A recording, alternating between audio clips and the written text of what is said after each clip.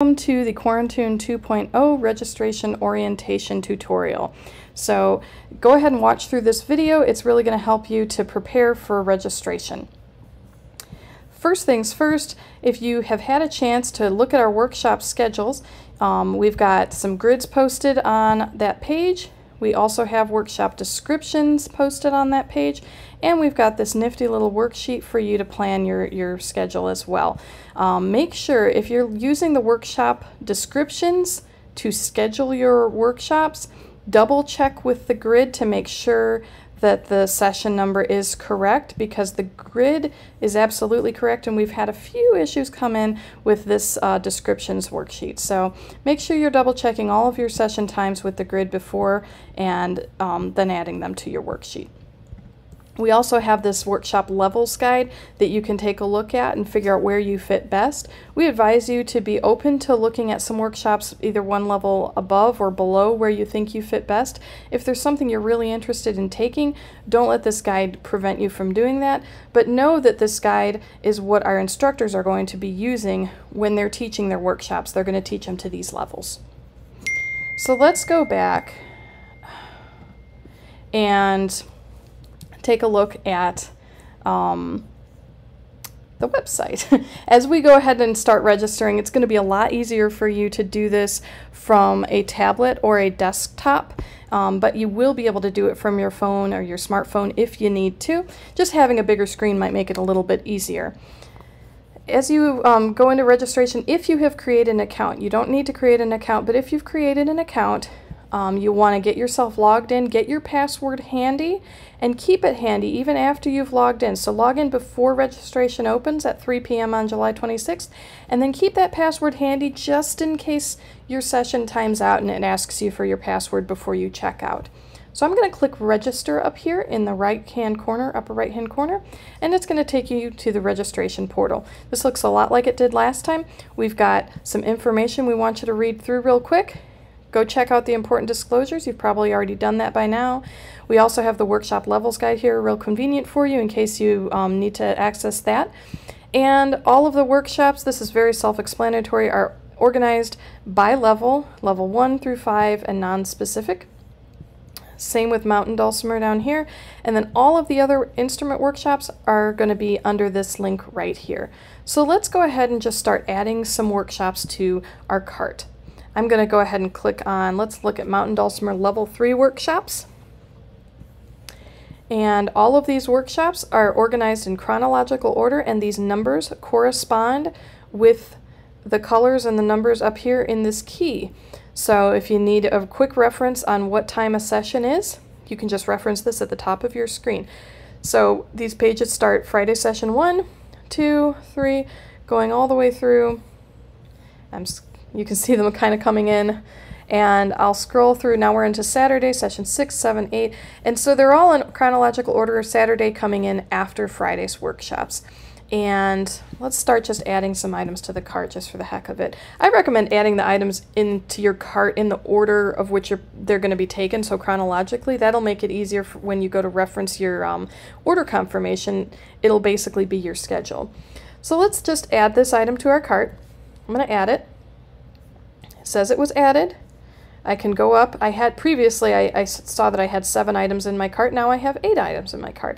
If I accidentally click this twice, I still only have 8 items in my cart. This is a new thing that they added for us, and it's going to prevent you from adding 2 of the same workshop to your cart. That's going to really help a lot of people, I think. So really nice. You can't add an item to your cart multiple times like you could before. If you do, for some reason, want to purchase 2 of a workshop because you're giving one as a gift, or you've got 2 people living in your house who want to take the same workshop in different rooms or something, go ahead and place 2 separate orders. That's going to allow you to do that, although it was never a problem last time. Once you've added an item to your cart, don't click previous or next over here. Come over here and you can click back to mountain dulcimer level 3 if you want to, or you can just use your browser's back button and come back to this area over here and start adding more items to your cart. You can also go back to the portal by clicking back, and You can also just come back up to, if you click at anywhere on the site, if you're anywhere on the site, say I'm in here and I want to go back to that portal, if I click this register button up here, it's always going to take me back to that page. Okay, so let's take a look at all the other instruments and see how those look. If you're looking at taking some different instruments this time, we've got so many more options. We've got ukulele workshops. They're all going to be displayed here. Just keep scrolling. Here's auto harp workshops. Keep scrolling. Bowed psaltery, clawhammer banjo, dulcimer, guitar, mandolin, penny whistle. You can come through and add any of these. Click on them the same way that you would have for the other portal, and just add it to your cart, and there you go. So that's how you're going to add any item to your cart. It's really simple. There's another way to get to the registration portal or to get to any of those pages, and I want to talk about it now. Under here in the navigation, there are there's this all classes, and now we can go ahead and scroll down real quickly and see that all of those levels, hammer dulcimer level 5, 4, 3, 2, 1, all of this stuff is here. And sorry, I got distracted. All of this stuff is in here as well, so you don't necessarily have to find these through this link. You can come to this drop down and go to all instruments or any of these other levels here. The other thing that you can do from this area, you can click search. And if you're only looking for one person's workshop, so I just type in Dickinson, and oh my goodness, and this is what life is like right now. I can type in Dickinson, I see Jess's bio, and I can scroll past and see all of the workshops that he's offering. So if there's somebody whose workshops you want to take and you want to get straight to him, you can use the search function. I don't recommend doing that for every single one of your workshops because it might actually be slower, but maybe it'll be faster for you. Once you're done shopping, there is a little shopping cart up here in the top right of your corner. If you're on a mobile device or something, it might start to kind of get squished into a weird location, as you can see how it starts moving around. Eventually on a mobile device it will appear in here. I have to click that and then it shows up. Or no, there it is. I don't know what I was talking about. We can click that shopping cart and that's going to get us to checkout. So from checkout we can start correcting and double checking our shopping carts. This is going to be really important for you, okay? Doesn't actually look like I've made any mistakes. I meant to. How about that for a change? If I had made any mistakes, it would stand out really quickly because I would see something like this where I've got two purple boxes next to each other, and I think, oh man, I shouldn't have two purple. What does that mean? One of them's Friday and one of them's Saturday, so that means that I'm okay, but they could be, you know, if they both said they were Friday, it would stand out like a sore thumb that I had a mistake. Same thing here. I've got orange. I want to make sure that I don't have two orange boxes that both say Friday. I want to make sure that I don't have two green boxes that both say Saturday, or, you know. So this is a great place that you can double check. If you need to remove something from your item here, or an item from your cart, you can click the little black X here. It's sort of hard to see, and it will remove that item from your cart. So my total went from 90 down to 80. I'm going to go ahead and click checkout. I'm satisfied with my cart. On this next page, I can double check again and I can remove more items from my cart if I want to. So this is another area where I can remove an item from my cart, and now there it's gone. Now my total is $70.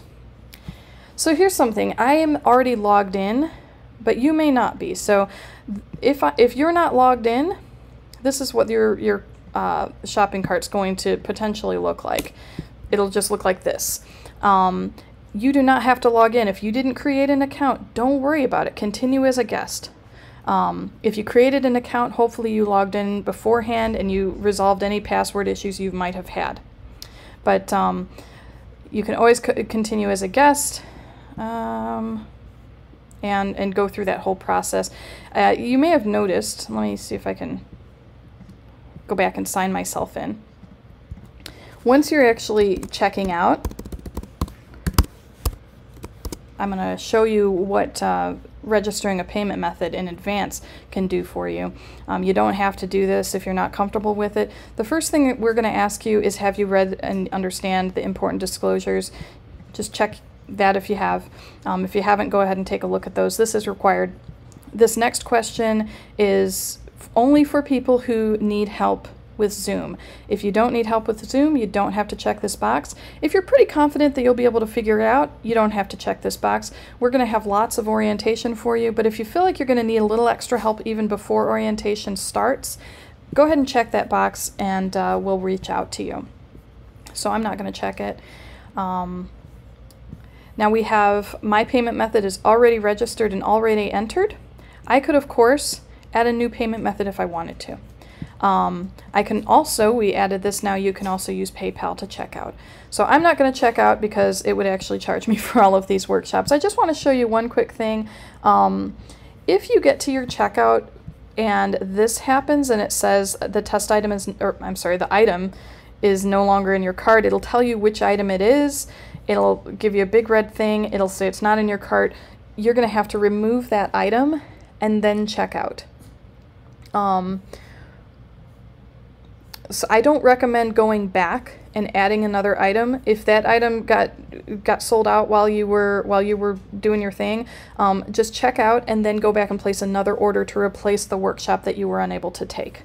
There's going to be notifications during the whole checkout or the whole shopping process. If an item's sold out, it'll say so. If it's low in stock, it will say so. So if an item says that it's low in stock, that might be something that you want to add to your cart and check out right now. I don't recommend doing that for all of the items because it's actually going to slow down your process and you'll wind up taking longer and probably missing out on more than if you had just added them all in one fell swoop and then checked out at once. But if you do see that something's really close to selling out, it might be a good idea to just add that to your cart and try and check out before it sells out. I think that's everything, guys. If you have any questions, please reach out and let us know. I hopefully covered everything, and happy ordering once registration opens.